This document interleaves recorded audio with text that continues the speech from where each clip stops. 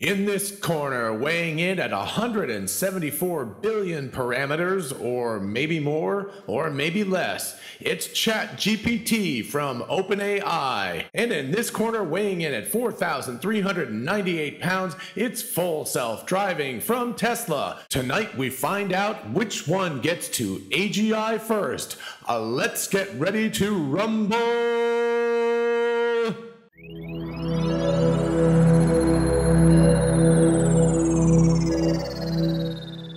Hey y'all, it's Dr. Know-It-All. This is a completely speculative episode in which I actually pit large language models against full self-driving, which includes both the car and the Optimus bot, in the ring together to see which one has the best chance of getting to artificial general intelligence, or AGI, first.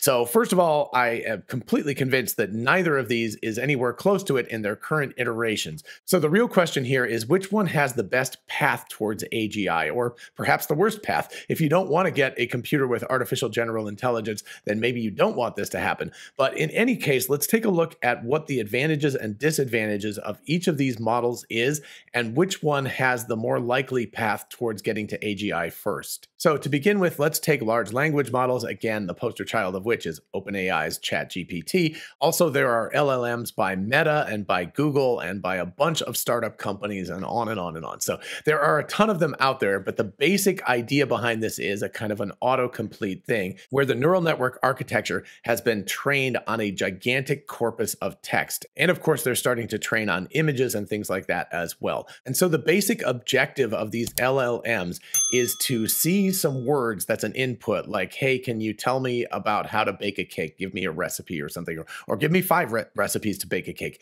Anyway, you take that input and you start to predict what the next word is and what the next word is and what the next word is. It sounds very, very simple, but what happens is, in order to do a good job of this and in order to be aligned with human desires, there are a lot of steps involved. There are, again, like I said in the intro, GPT 3.5 has about 175 billion parameters. Nobody knows exactly how many parameters GPT-4 has because OpenAI won't tell us. But anyway, there's a lot of other ones too. There's 7 billion parameter models, 65 billion parameter models, trillion parameter models. They are all over the place. But basically, all of these parameters are being used to figure out what humans want. That's the basic alignment here. So the word completion part is relatively simple. I mean, Siri and other things have been doing this for years. But to get something more sophisticated than just predicting the next couple of words, it takes a ton of work and also a lot of alignment. Again, alignment meaning that these things don't just answer some word, they actually answer the word that we want. And the way that's being done currently is reinforcement learning through human feedback, which means that humans give the output of large language models a thumbs up or a thumbs down, and they tell it whether they think it did a good job or not. So anyway, that's the basics of this.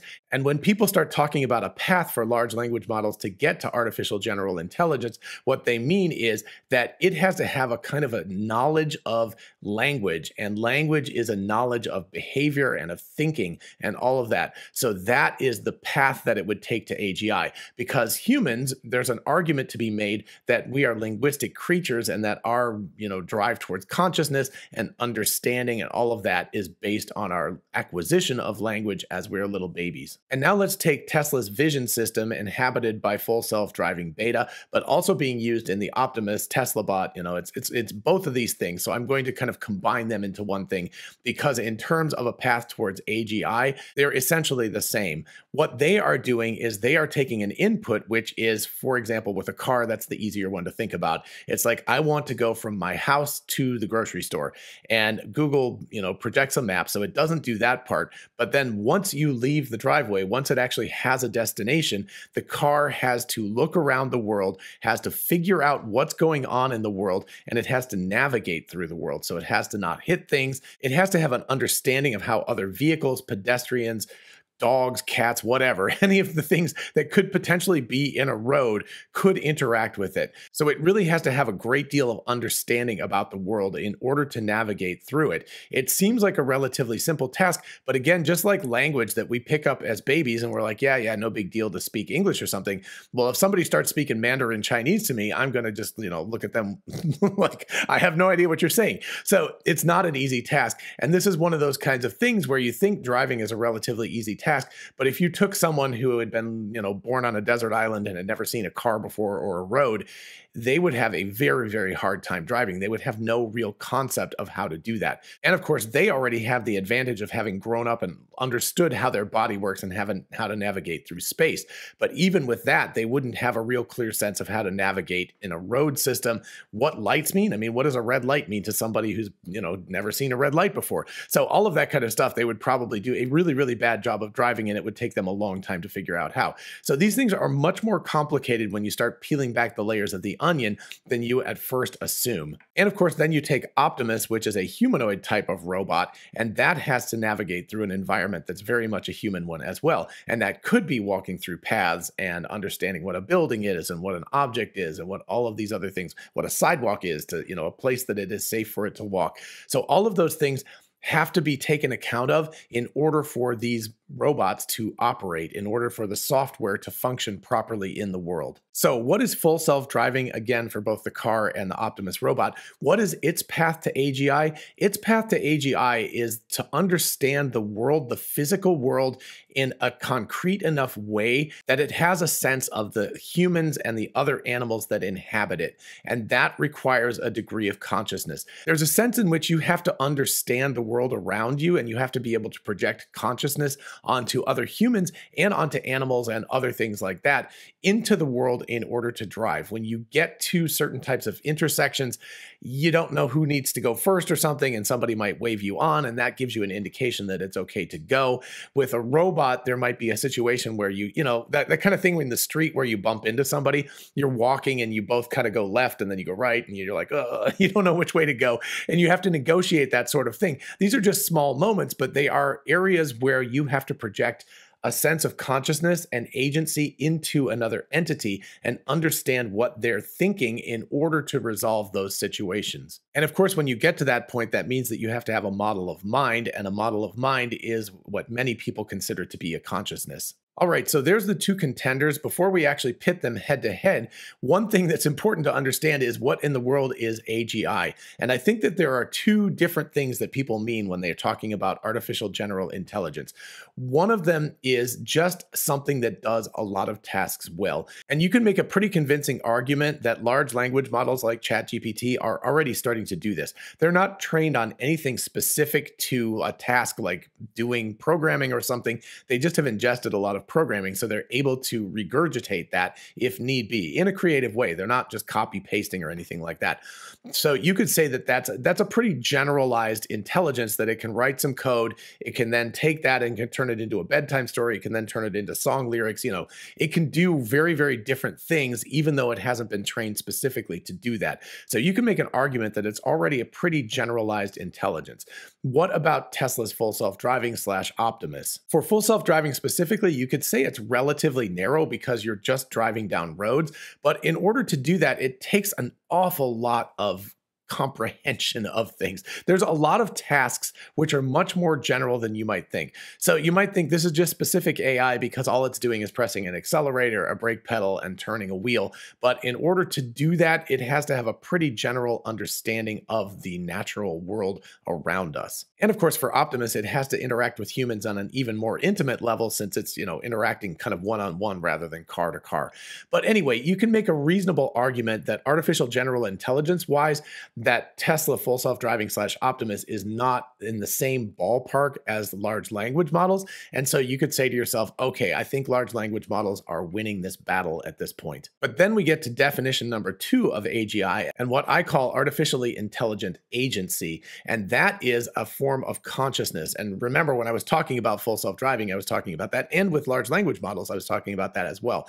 The idea that you have to have an understanding, a theory of mind, a way of projecting something onto other entities in order to have that type of consciousness. The thing that we humans pride ourselves in, right? That we know about ourselves. We have self-awareness, we have awareness of others, that kind of thing. That's a whole different ballpark. And both full self-driving / Optimus and large language models are still a good deal away from that, but you can begin to see the inklings of how they're going to get to that point. Large language models, of course, taking the linguistic aspect and saying like, okay, in order to have consciousness, we have have to have language. We have to have an understanding of the world. We have to have an ability to be able to conceive of things and to think about the other person. You might have heard, for example, that when you do speeches or something like that, it's like know your audience before you write the speech. That sort of idea, and that's something that LLMs have within them already because of the alignment. They have a sense, like when you type in, can you please tell me these sorts of things? It has a generalized sense of who you are. It doesn't know you exactly, but it does have a generalized sense of this is a human being. I need to orient my answers towards human beings. If orcas trained them or something like that, then yeah, they'd probably have different responses. But at least for humans, they have a pretty good sense of that. As for the cars, the way that the cars drive and the way Optimus will interact with the world requires alignment with the way that humans think and drive, right? So it being in the car, you of course want the car to be comfortable and not scary. You don't want it to be jerking to a stop and a start and going back and forth across the road, terrifying for you as a passenger in the car. And for the other people around you as well, you want the car to behave in a human manner. You want the people to have a sense of how the car should behave, and it should behave like that. So, you come to a yellow light and you slow down and do a stop. You get the green light, you accelerate away. You come to a stop sign, you pause briefly, and then you move on. That kind of a thing, right? There's an expectation of how other humans will drive. And if you don't drive that way, it's very, very confusing. So even though it's not linguistic, the car has to be able to behave in the world. And of course, Optimus will have to do that as well. And of course, for me, the more interesting of these two questions is artificially intelligent agency, or the second definition of AGI. For that, let's take a look at LLMs. LLMs, like I said, have to have a theory of mind. They have to have an understanding of another entity. Currently, maybe they do. They might have the beginning inklings of that sort of a thing going on because they're trained to make humans happy. Now, they're also trained in a very small little weird box because they know everything on the internet, but they also know nothing about the real world except for the way that people discuss that. On the other hand, you've got full self-driving. And again, I'm just going to include Optimus with this. So just assume parenthetically Optimus is in there, but Optimus is not nearly as advanced or far along as full self-driving. So let's just discuss full self-driving here. Full self-driving, as opposed to linguistically inhabiting the world, has to inhabit the physical world and has to move throughout it. So it's kind of the two aspects of a human. You've got large language models over here that is the whole language aspect of humans. And then you've got the whole moving through space being a physical entity part that is full self-driving. And in order to move through space and do it effectively in a way that humans understand and that make us comfortable, that requires a great deal of, again, theory of mind on the computer's part. It may be less obvious for full self-driving because you don't have, language. It's not talking to you. And when things talk, we have a sense that they are much smarter than they necessarily are. And I'm not saying that LLMs are not smart, but I'm saying that that's the way that we communicate with each other. So you're like, oh, that thing is smart. When something moves through the world, you like a cheetah or something, you could say, wow, that cheetah is beautiful. It moves beautifully through the world. You don't necessarily say it's a conscious creature, but you do probably give it some sense of agency. I think a cheetah has a sense that it is an entity and its body ends at a certain point and it feels hunger and it wants to go get food and it wants to sleep. And it's like there's a basic sense that even something that is not as high up as humans on the consciousness scale has a sense of self and is able to project onto the minds of others. In order to hunt, a cheetah has to understand what its prey is probably going to do, because if it fails to do that, it's not going to catch the prey and then it's not going to eat. So in a really cool way, we've got both parts of being a human. We've got linguistic and we've got physical. And these two things are hanging out like this right now. The interesting part to me, and the reason why I'm giving it away right now, I think that full self-driving will ultimately win this battle to AGI, is that full self-driving already has some of the large language model techniques within it. For example, creating the grammar of lanes. And if you haven't seen that video, you can check that out if you're interested. But anyway, Tesla is already using large language model techniques within Tesla's full self-driving, probably more than we even know at this point because it's been months since AI day number 2. But the really interesting part is that I would assume that they're going to layer large language model on top of Tesla's full self-driving and certainly Optimus.